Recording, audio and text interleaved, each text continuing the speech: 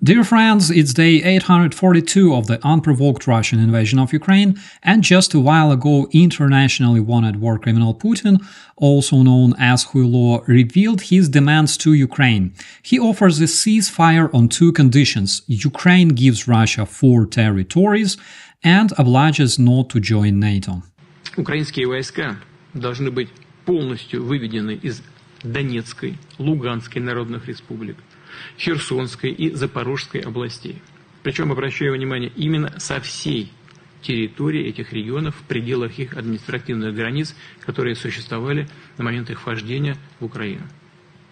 Как только в Киеве заявят о том, что готовы к такому решению и начнут реальный вывод войск из этих регионов, а также официально уведомят об отказе от планов вступления в НАТО, с нашей стороны незамедлительно, буквально в ту же минуту, последует приказ прекратить огонь и начать переговоры.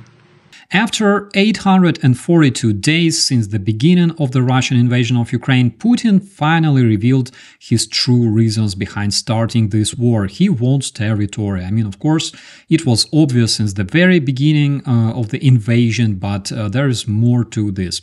Let's ask ourselves, why did he decide to reveal these demands exactly today?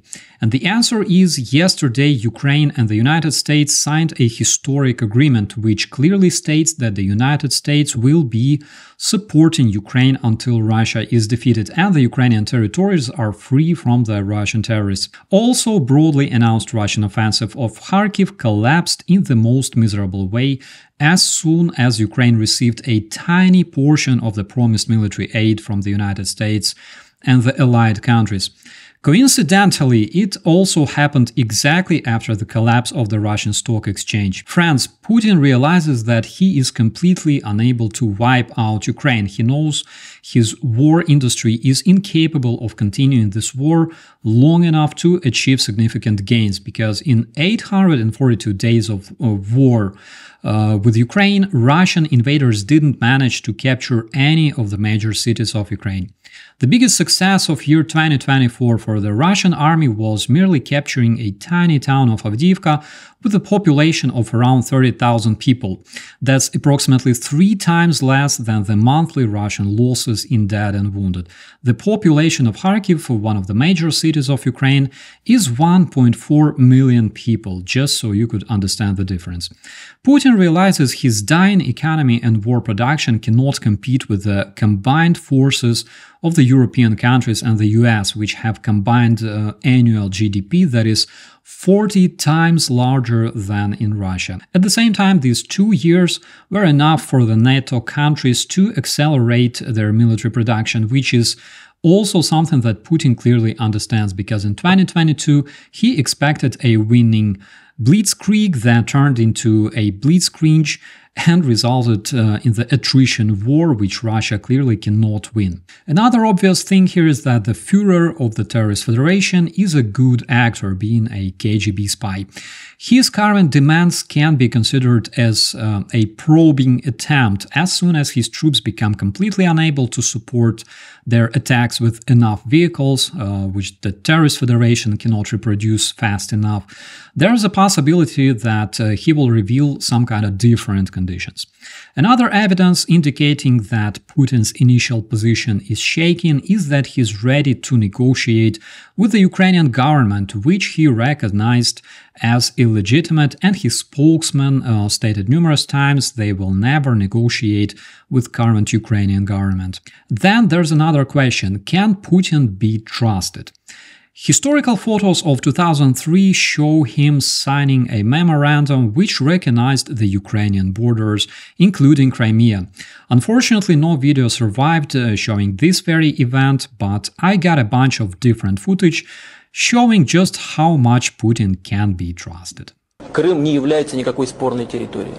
Там не было никакого этнического конфликта, в отличие от конфликта между Южной Осетией и Грузией. И Россия давно признала границы сегодняшней Украины. Это были российские солдаты или нет? Это были местные силы самообороны. За спиной сил самообороны Крыма, конечно, встали наши военнослужащие. Они действовали очень корректно. Это факт, мы никогда его не скрывали. Наши вооруженные силы прямо скажем, блокировали вооруженные силы Украины, расквартированные в Крыму. Крым – это часть украинского государства. И мы не можем вмешиваться во внутренние дела другой страны. Россия проводит миролюбивую внешнюю политику. Мы всегда уважали территориальную целостность украинской державы.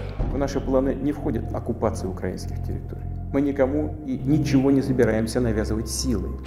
Появление российских войск под Киевом и у других городов Украины связано не с намерением оккупировать эту страну. У нас нет такой цели. As you can see, there's really no agreement the war criminal Putin hasn't violated so far. And the very fact he insists so much on Ukraine not becoming a NATO member is a clear indication of his further intentions, which is reorganizing, regrouping, and attacking Ukraine one more time. He cannot do much right now for different reasons, like his foreign recruitment campaign failing in Nepal, China, and African countries. They brought no significant results. Also, his terrorist groups cannot continue attacking without proper support of their vehicles. In order to solve these issues, he only needs time. He also needs time to develop new informational strategy to destabilize countries supporting Ukraine and sow discord among his adversaries. Also, he probably realizes the results of the upcoming elections in the US that will not be beneficial for terror Russia in any possible way. That's just my assumption. Putin didn't say a word about sanctions, of course, because he anticipates that BRICS will probably save his failing economy. That's why he doesn't care much about the Western market. However, there's one more thing that I really find dangerous. The demands to Ukraine were revealed literally days before the Global Peace Summit, which takes place in Switzerland very soon, with hundreds of international representatives expected. The summit will be dedicated to the Ukrainian peace formula, which addresses the ways Ukraine can achieve this victory and punish Russia for its atrocities committed against the Ukrainian citizens. And there's no doubt that Putin's conditions will be discussed or maybe promoted by some of the countries. To summarize, I can say that the Russian demands to Ukraine are a clear sign of Putin's weakness, who bit more than he could swallow and is now trying to win some time for his army and improve the misinformation campaign that is already taking place in your country. Right now, I'm sure more than ever that the terrorist Russian regime can and will be defeated with the following reparations paid not only to Ukraine but also to the respectable foreign taxpayers who support Ukraine. With that, my friends, I wish you all a beautiful day. I'm Operator Starsky. As always, be safe. Also subscribe, share, and leave your opinions in the commentaries because they're very important. Guys, we'll see you next time. Goodbye.